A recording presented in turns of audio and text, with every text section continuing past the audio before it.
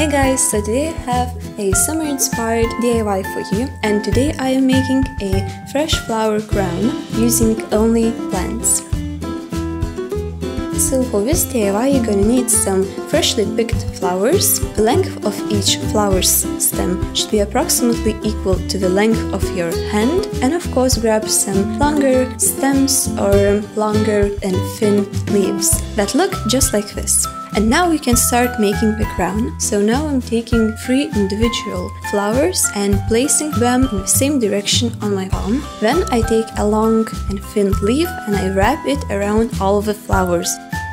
Then I separate the ends into 3 parts and I start to braid them just like I would braid my hair.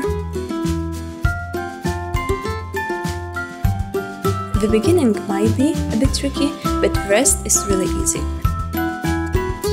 Then add some new flowers to both sides and continue to braid like this till you have the length you need.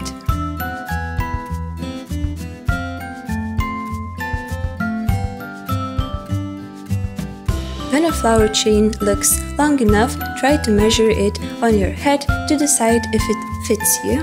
And to finish the flower crown, you need to wrap the remaining stems around the beginning of flower chain.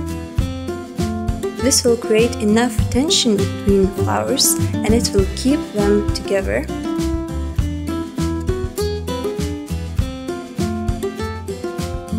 And this is it. Now you have your finished flower crown.